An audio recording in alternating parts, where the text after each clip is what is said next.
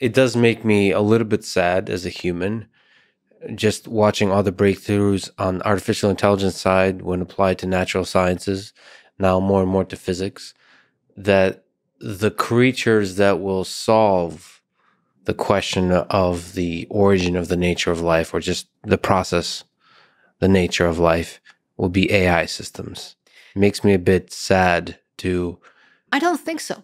I don't think because so. You think humans will? At this point in time, remember who was behind AI. You know, I'm not buying in the singularity thing yet. AI is not aware. AI is being built by humans. So AI is a tool, an extremely smart tool. As long as we build it and as long as we use it as a tool, it remains a tool. And I think there is a lot of brouhaha. And of course, science fiction and movies, they don't help. Yeah, I got to push back a little bit. Yes, I agree with you for the most part in terms of brouhaha and sci-fi. But there is, like in the work of DeepMind, we can look at chess or we can look at protein folding. So chess is a simple one to first look at. What AlphaZero, which is their game playing engine, was able to discover in our Stockfish about chess humbles the best human players. Not just it's better than them. It comes up with ideas that the humans don't understand. And so the AI now is telling you, even though it's programmed by humans, the AI is saying, like, sacrificing a pawn here is a good idea. Sacrificing a queen or a bishop here is a good idea. And then you start to kind of intuit as a human why, but you don't deeply understand. And you can say that AI is not conscious, it doesn't deeply understand in the way humans do, but there's still a wisdom and a depth of knowledge in that chess playing program that humans don't have. And the same with the AlphaFold, with protein folding.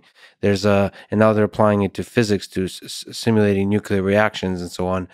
It feels like there might be a way to understand the nature of life that we can kind of intuit poetically as humans, but the true understanding will come from a system that's much more computationally sophisticated. Again, I would push back on my turn because I still think that humans gave themselves the ability to do that by building that tool. So the idea that the tool, we are getting into the Kardashev scale and the dark forest and all of these things. We can see the world this way. At this point in time, for me, I still see a great tool. Now, whether the sci-fi scenario is going to, happen, etc., I still think that we are far away from this.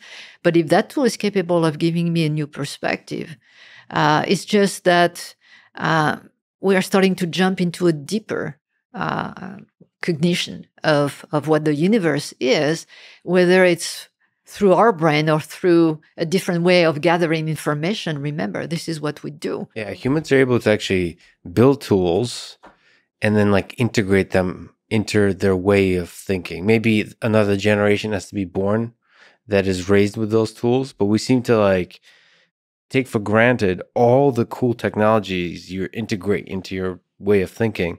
A lot of people that are growing up now, their mind is integrated with the internet. You basically reconfigure the way you memorize things. You no longer have to memorize a lot of facts because you can look them up really quickly. Yeah. And so so you reallocate a lot of resources for thinking versus memory of just strict facts. So that kind of stuff. And we integrate all of that. Yeah. And there I would completely agree with you. In fact, I wrote about this again in this new book that's coming out. When is the book coming out? In January. It will be in French, actually, to start with. You wrote it in French? Actually, I wrote it first in English. Yes. And I translated it into French. So the English version is already pretty much ready to go if we find a publisher in the US. But anyways, the point being here that I looked at this as our relationship with technology as a complete change. To me, this is the singularity more than anything else, which is the coevolution of human with technology, not anymore with their environment. Why we are messing up the environment right now? Why we don't respond to pandemic the way we should? Because we are disconnected to the environment we were taking our information from and we were adapting from. Right now, exactly as you said, we take the information from the web, from the phones, etc. We have no filter over that information. Before, you were out in the environment, the information you get is the one the planet is sending you. Now this information is coming from different way. You have no way of knowing if information is correct or not. Yeah, I got to push back on that. No, you look at this as an ecosystem, and it explains a lot of our behavior. See, I like the way you said teenagers. So the technology, I think, when we move past the teenager stage, enriches our ability to sense the earth, to understand what's going on with the environment. It's just that so it's not that technology disconnects us from the environment. It gives us more tools with which to understand what's going on with the environment. That's true for the people who are building the tools and know how to use it. Sure. Take those tools now, put them in the general public with no filter, which is happening with social media, which is happening with a lot of things. And you see the disaster this is creating. But it's not the disaster. There's challenge. You sound like a parent talking about a teenager. Yes, it's the growing pains of a civilization that is becoming deeply connected with we can communicate all across the world, even through the pandemic. That's the good thing about technology. This is also something I wrote. It's not the tools we create that are bad. It's the way we use them. Yes, and but we're learning. Well, this is the cool thing about hopefully we'll do all the learning before it's too late, because our response to what's going on in the environment, our response to pandemics is deeply connected to this disconnect we have with nature. Anyways, we all agree that we are in growing pains, and hopefully we can move forward, because there is a fantastic universe, something absolutely magical around us. And I'm talking as a scientist. I mean, there is magic, not in sense of, trickery, but in sense of wonder around us.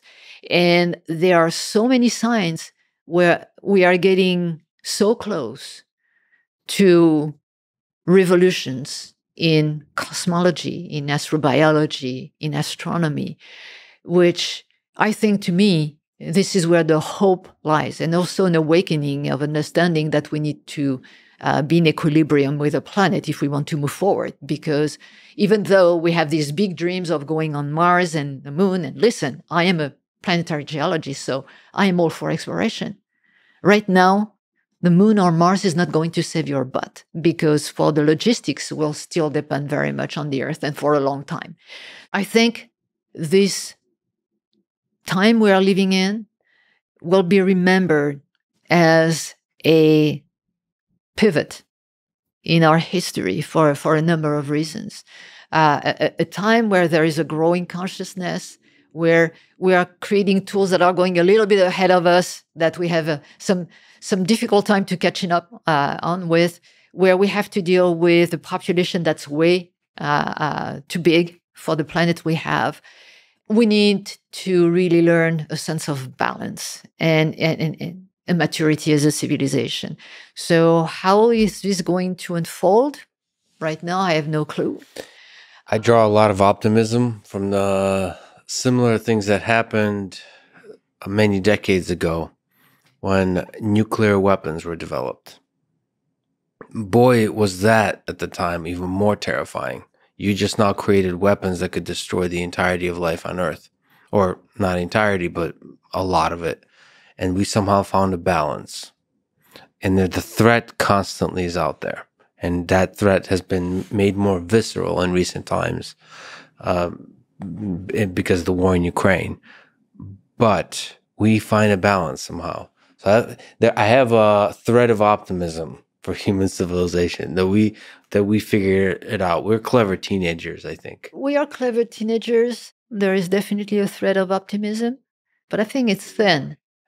It's thin because something that has changed as well is the mentality of humans. Although the threat was terrifying when nuclear weapons were created, there was a sense of limits you were willing to push in the threats. There was a sense of decency, of moral values. It was not perfect, but it was at least a time where people could come together from very different perspectives and agree that something was more important than destroying everything. But that's so hilarious you say that. Yes, you're talking about a small slither of humans, which is the scientists in the Manhattan Project, perhaps. No, That absolutely was also not. the time when over 100 million people were tortured or murdered No, I in agree with China that. and in Europe. Absolutely, absolutely. I'm not talking about scientists here. Actually, I'm talking about politicians. We've gone beyond that point now. This is what I'm worried about. I mean, torture, etc. Unfortunately, well, we are apes. Exactly what you said. So I think that there is a lot to be not to blame Grandpa for that, Yeah. but because we can always get better. Grandpa was a wild man. Yes. But we have to improve a lot on that side before we can claim that we are a mature civilization.